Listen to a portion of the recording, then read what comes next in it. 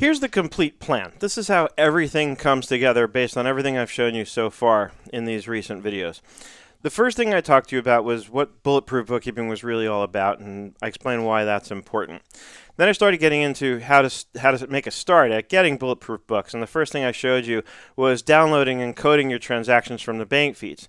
This helps ensure accuracy because we're relying on a third party like a bank, and they usually don't make mistakes. They can, but the truth is it's much more accurate than if you manually went and tried to enter your own transactions, right? That way it's much more likely you'd miss something or enter something at the wrong amount. So it substantially increases our chances of being accurate when we grab the data from the bank and code it that way. Okay, I've also talked to you about how going through the balance sheet, starting with that process, looking at the bank accounts, and then going through all the other accounts, is how you ultimately verify the accuracy of all of the books everywhere.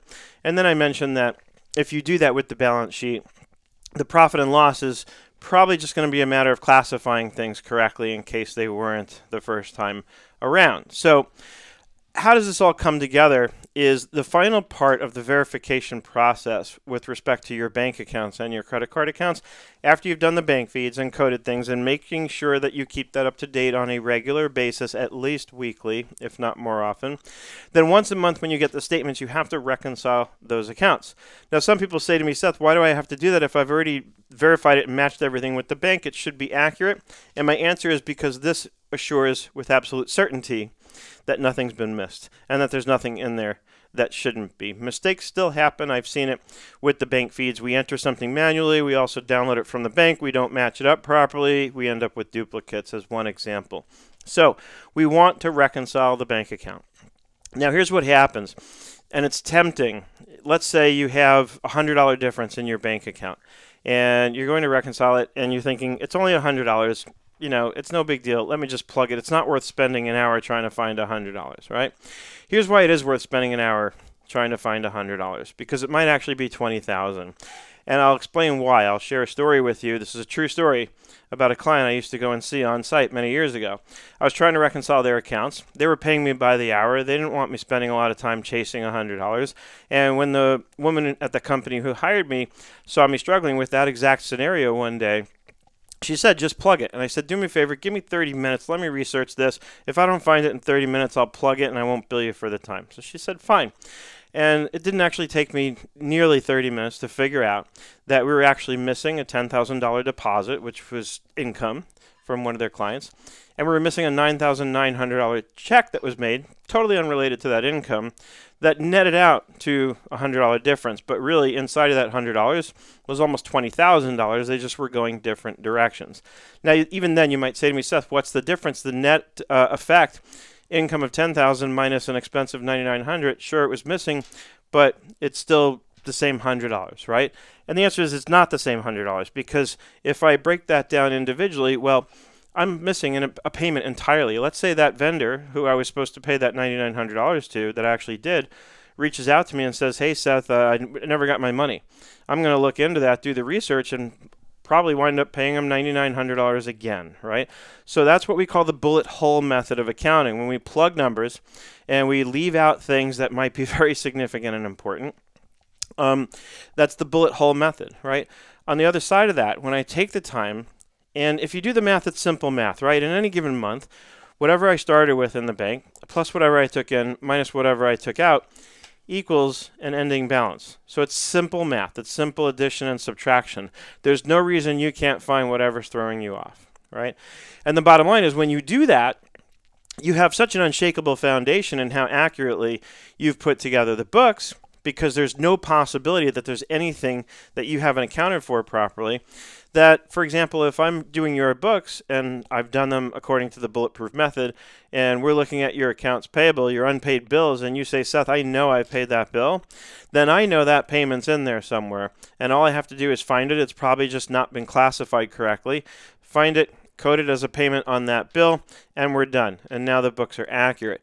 But this has actually saved me a lot of times with clients where, you know, when these things have come up, and initially I could tell the client's losing confidence, like what else is wrong, right? And that's what happens when you know, if an auditor comes in and sees that you've, you know, plugged a number in a reconciliation, and by the way, that can be seen pretty easily, And if ultimately they figure out that you left out $10,000 of income and a $9,900 expense, it's not even about those two transactions and what they've uncovered as much as it's about they're going to immediately question what else is off, what else is not accurate, what else has been done sloppily, right? And going back to what I was saying about me being a consultant with clients and being in these situations, I could see where the clients might be losing confidence in my job that I've done in the books until I show them, no, it's in here. I've made sure of that. I always verify that everything's accurate. This was just a classification issue. And then I usually show the client how easy it is to find and recode something. But the key is that it's already in the books. If I know it's in the books, if it's already there, very easy to run a search and find a transaction by amount, by name, any piece of information about that transaction can easily be searched to find that transaction quickly and then fix whatever was wrong. And that always restores the person's confidence, when it comes up. So, remember what I said about the balance sheet in the last video? Well, this is, as I mentioned in that video, your secret weapon. So what I want you to start doing now that you have the understanding that you do is I want you to start monthly as you reconcile the bank statements and as you reconcile your credit card statements, going through that whole balance sheet every single month, verifying that every number on that balance sheet is accurate. Once that's done, you should only need a few minutes of combing through the profit and loss statement and making sure that everything's classified correctly, that everything was picked up the way it was, right? Your total income should be accurate, and you'll know, you're the business owner, you'll know if the income doesn't look right, especially if it's way off, right?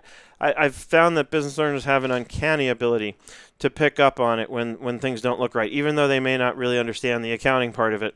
You all understand your businesses very well. And if I show you a P&L that says your commissions for this month that you earned were $10,000, and you know very well what deals you've closed and what that was valued at in terms of your gross commissions before paying any expenses out, you're going to know right away if that sounds right or not. Or let's put it this way, if it doesn't sound right, you're going to know right away, and you're going to let me know right away.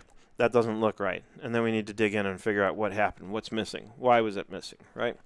So use the balance sheet as your checklist and make sure that you reconcile the books and never plug a number. That has to be like a hard and fast rule. If you know that you've never plugged a number, then you know there's no chance anything's missing.